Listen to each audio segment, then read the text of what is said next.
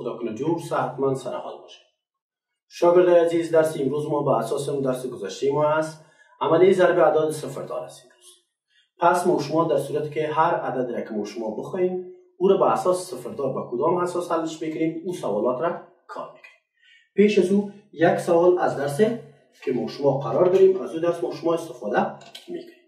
مثال سوال ما هست 2345 ضرب 372 ضرب میکنیم چه؟ پس ما شما سوال ما را به این اساس میخوایم که ضرب کنیم، پس جوابشون به این اساس دریافت میکنیم. 2.10 در صفرش 1 آسل 2 4 8 8 1 9 2 3 6 6 1 7 2 2 4. سوال بعدی 5 یعنی جزء بعدی از سوال ما که جزء 10 است. پس میگیم 5 35 35 5ش 3 آسل 7 4 28 29 30 31 31 1ش 3 آسل 3 21 22 23 24 24 4ش 2 آسل 7 2 14 14 15 16. سه را میخوایم ضرب، چون سه خانه سطح هاست پس باید زیر خانه یک نشته شد. 3 5 15 15 5ش 1 آسل چند آسل؟ 1 آسل 3 4 12 12 1 13 13 3ش 1 آسل 3 3 9 9 1 در صفرش 1 آسل 3 2 6 6 1 7. صفر خود چطور میگیریم؟ 9 5 14 14 4ش 1 آسل 1 و 7 8 8 1 9 9 5 14 14 4ش 1 آسل 4 4 8 8 9 در 11 1 آسل داشتیم 12 12 2ش 1 آسل 1 6 7 7 جمع 0 خود 7 7 1 8 872,440 جواب باشه. خب شاگردای عزیز، این خوب بود درسه که ما شما ضرب با کدام اساس میتونیم حل کنیم. حالا میایم سر ضرب اعداد صفردار. یعنی در صورتی که ما شما اعداد ما جز اول ضرب ما و جز دوم ضرب ما با هم دیگر چی باشن؟ صفر داشته باشه. پس با کدام اساس حلش میکنیم که باز گفتانیم سوال ما درست است یا نه. پس 2480 مثلا ضرب 200. پس اول ما شما میخوایم این تمام میشه این سوال ما رو چی کنیم؟ حل کنیم. پس که حل کنیم پس به این اساس حلش میکنیم. 0 ضرب 0 0 0 ضربش 0 4 0 0 2 0 0. خانه 10 هاست 0 ضرب 0 0 8 0 0 4 0 0 2 0 0 2 0 0 2 4 2 8 16 16 6 1 آسل 2 4 8 8 1 9 2 2 4. جمعش کنید 0 خودش 0 0 6 9 4. پس طریقه ساده از این کدام است؟ حالا میخوایم طریقه ساده از این کار کنیم. درسته شاگردای عزیز؟ پس متوجه باشید. پس ما میشه میکنیم 2480 ضرب 200 ضرب چند؟ ضرب 200. حالا ما شما میخوایم چی میگیم؟ میگیم اینی صفرایی که موجود است. پس صفرها را پیش خود میگیریم و عدد میخوایم تنها ضرب کنیم. 2 8 16 16 6ش 1 آسل 2 4 8 8 1 9 2 2 4 496. خب چند تا صفر داریم؟ 1 تا 2 تا 3 تا 1 تا صفر 2 تا صفر 3 تا صفر. پس میبینیم 400 496,000 در هر دو حالت جواب ما چی است؟ یکسان است. این طریقه سادهش بود. پس سوال دیگه حل میکنیم با امی ارقام صفرگاه. مثلا سوال بالای ما هست 4000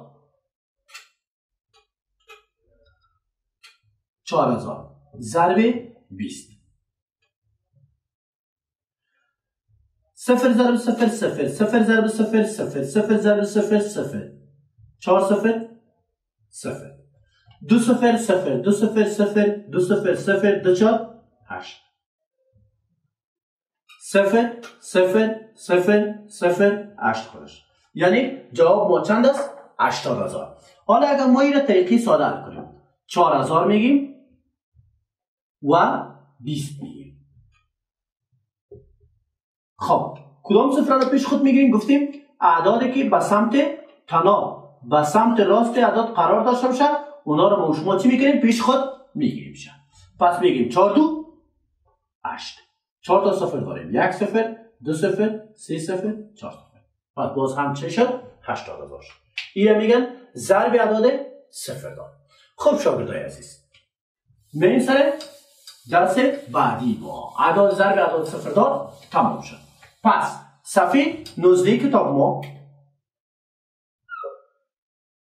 صفحه چند؟ 19 کتاب ما چی است؟ عملیه تقسیم است. چی است؟ عملیه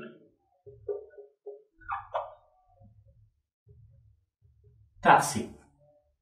پس عملیه تقسیم حال ما شما میخوایم اول تعریف تقسیم با خود داشته باشیم.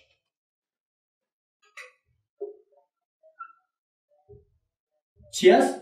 تقسیم. تقسیم. تقسیم عبارت است. عبارت از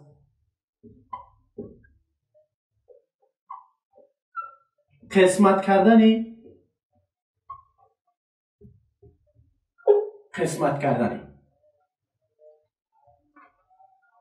یک عدد با چندین حصه مساوی را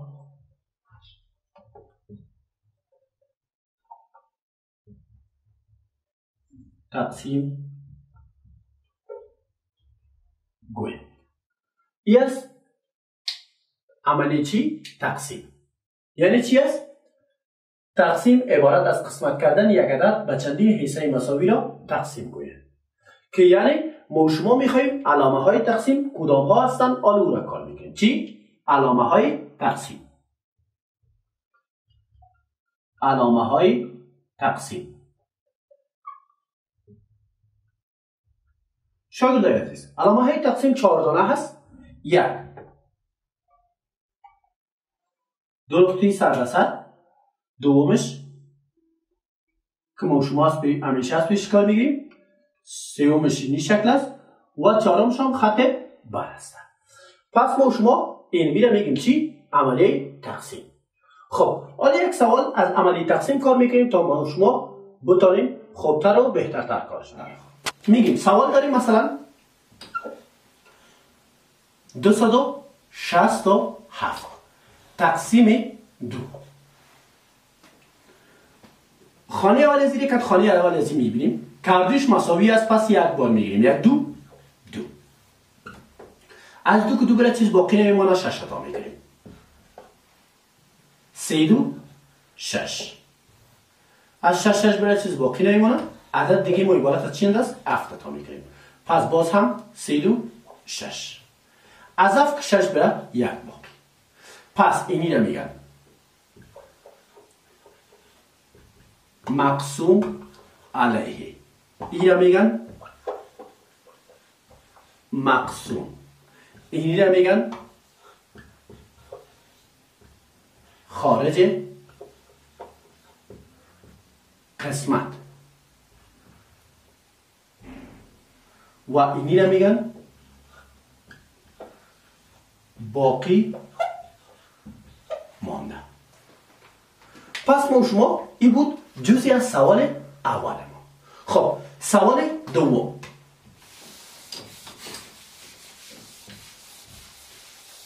سوال دوم ما است